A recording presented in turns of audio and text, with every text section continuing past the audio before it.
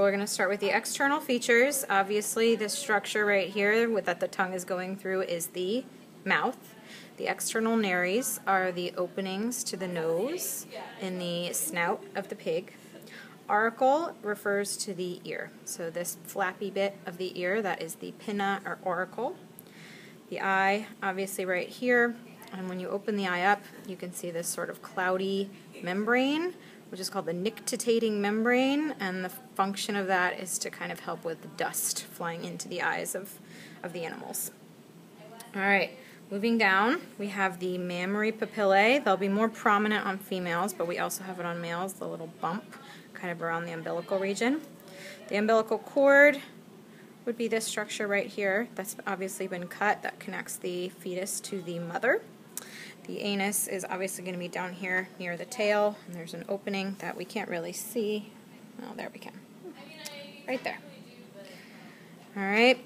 On a male, we can't see the female genital papillae, but we can see right here the male prepudial orifice, which is just below the umbilical cord. And in this dissected male, we can't see the scrotum, but the scrotum would be where the testes sit, and you would be able to palpate it with your hands kind of right here before the cuts have been made.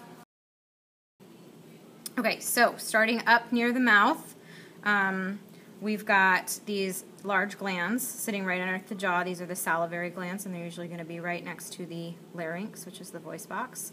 The larynx will then lead down into the trachea. And the trachea, this has the heart removed, so behind where the heart would sit, you have the trachea bifurcating at the carina into the left and right main bronchi. A little bit higher up, you have the apical bronchus, which is just an extra sort of airway in the fetal pig. Okay, so moving to this different pig, we can see sitting right on top of where the trachea was, this sort of roundish, reddish gland. This is the thyroid gland. It's going to be right below the larynx and right sort of above all of the great vessels of the heart. So directly next to, on either side, bilaterally, the thyroid gland and the larynx, you're going to have this neurovascular bundle, which is going to consist of the common carotid artery, the internal jugular vein, and the vagus nerve. So the red is the artery, the blue is the vein, and the nerve is this little piece kind of next to everything right there. So vagus nerve can be recognizable up in the neck, traveling with the common carotid artery and the internal jugular vein. We know that it's internal based on the fact that it's traveling with the common carotid, and a little bit lateral is the external jugular vein. So we've got on this side as well, common carotid artery, internal jugular vein, external jugular vein, and then going towards the upper extremity or the arm, we can recognize that as the subclavian. So subclavian artery, subclavian vein. So we only have two major arteries here, the common carotid and the subclavian, but we have three major veins. Subclavian vein, external jugular vein, internal jugular vein. And all three of these venous structures are going to come together at the brachiocephalic veins to then join into the superior vena cava, which leads directly down into the heart. And this sitting right on top of the heart, and it's very large in the fetal pig, is the thymus gland. So thyroid is more superior up on top of the trachea. Thymus you're going to find sitting really on top of the heart itself. And thymus is really interdigitated a lot with the pericardium. So the pericardium is the sac that the heart sits in. Okay, so the heart, we can see the all of these venous structures, the internal, external jugulars, the subclavian, come together as the brachiocephalic vein on the left and the right. They come together as the superior vena cava to then go into the heart, the right atrium of the heart.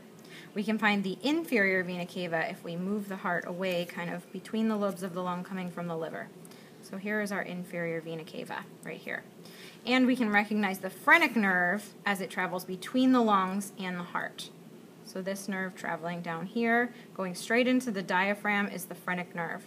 So be careful when you're talking about phrenic versus vagus. The vagus will be found up in the neck, right, in that neurovascular bundle with the common carotid and the internal jugular.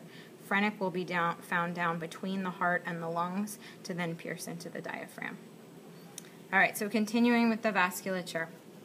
We have to actually move the lungs and the heart out of the way to be able to see the thoracic aorta. So it's called thoracic as it descends from the arch of the aorta near the heart. It's going to descend in the thoracic cavity right near the spine, and the second it crosses through the diaphragm, it's then called the abdominal aorta. Okay, so we can see the thoracic aorta. It would pierce through the diaphragm right here, but it's been cut away, so now it's called the abdominal aorta. And the abdominal aorta is going to give off a couple major branches that we care about. It's going to give off the renal arteries, which will go to the kidneys, and then it will continue down, and we can kind of see its branch point right here. Even though this is blue, this is actually an artery. So right here where the abdominal aorta branches to go into the lower extremity, the leg, that's where it's called the common iliac. So thoracic aorta, abdominal aorta will give off the renal artery to the kidney, and it will then branch in the pelvis into the common iliac arteries going into the legs.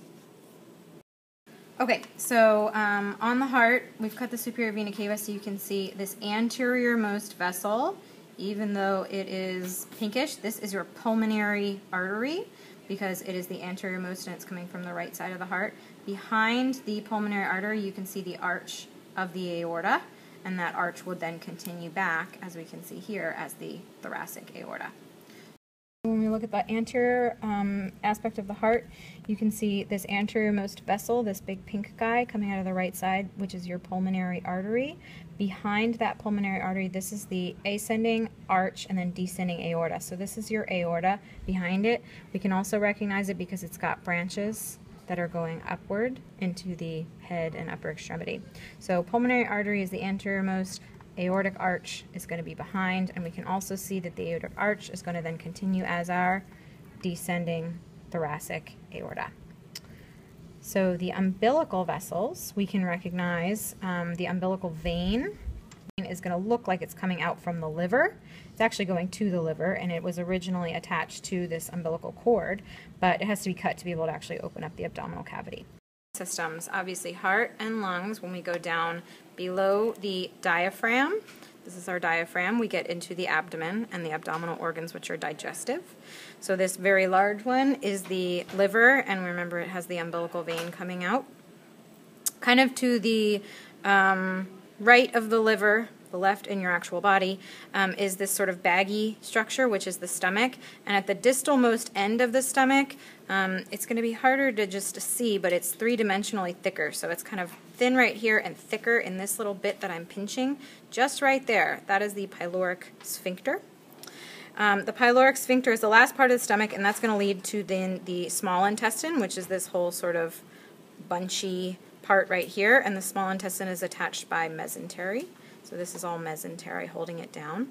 From the small intestine, we then lead to the large intestine, and the large intestine is usually kind of greenish, but it's all the green parts. So this spiral bit, this greenish tube, and then this green tube as it's leading down into the pelvis. When you cross into the pelvis, when you're kind of near the reproductive structures, it's now called the rectum. So going back up here, sitting right behind the stomach, this structure that's not very well demarcated and looks kind of like fat is the pancreas. So the pancreas is going to travel kind of right behind the stomach. This structure that's sort of long and snake-like and usually is found kind of right on the front like this is the spleen. This is going to get smaller in an adult, but is very large in a fetal pig. So the spleen kind of sits outside the stomach and curves around the front. The pancreas sits directly behind and looks kind of like fat. The adrenal glands are going to be found not so much superior to the kidney, but a little more medial to the kidney. So the adrenal glands are these little kind of white worm-like structures. And the adrenal gland on the left side is actually going to look kind of continuous with the pancreas, so you have to be careful to separate them out and really know what you're looking at. The adrenal gland will be right next to the kidney. The pancreas will be closer up to the stomach. So we can see the adrenal gland on this side as well. Oh yeah, it's really good over there. And let's move to this pig. The adrenal gland is really nice right here, and you can see it's like a little bit whitish, this whitish outline sitting right on top of, but really more so medial to the kidney.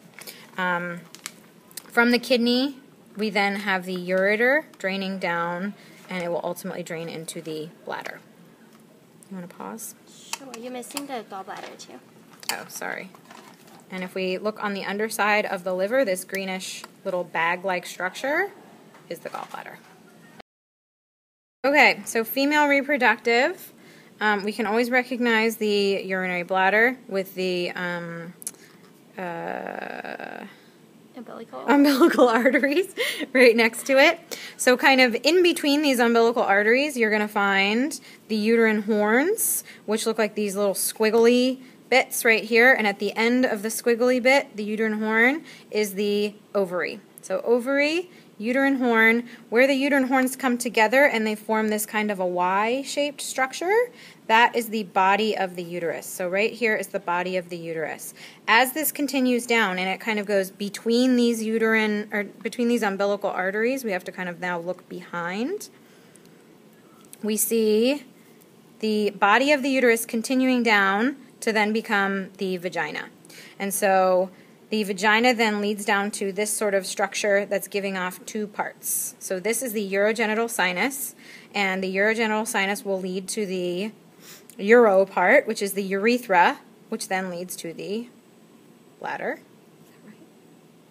And then the urogenital sinus will also then lead to the vagina, which we're kind of tracing our way back up to the body of the uterus, this Y shape, and then the uterine horns, the little squiggles, and then the ovaries at the end.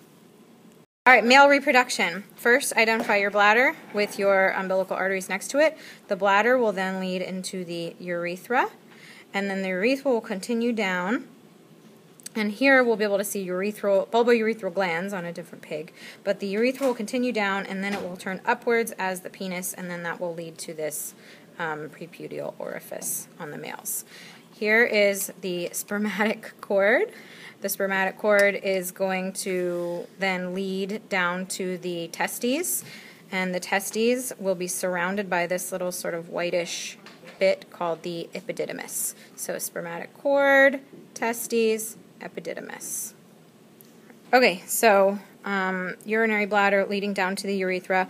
On this more proximal part of the urethra, right here, near the bladder, we can see this teeny tiny little gland right here, which is the seminal vesicle. The seminal vesicle is going to be on the part of the urethra that's closer to the urinary bladder.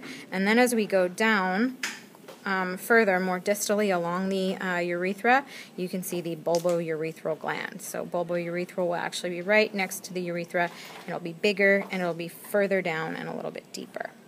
So urinary bladder, beginning of the urethra with our seminal vesicles on there. The urethra continues down as the bulbourethral glands are going to be right next to them, and there's one on each side, but we're only looking at one side.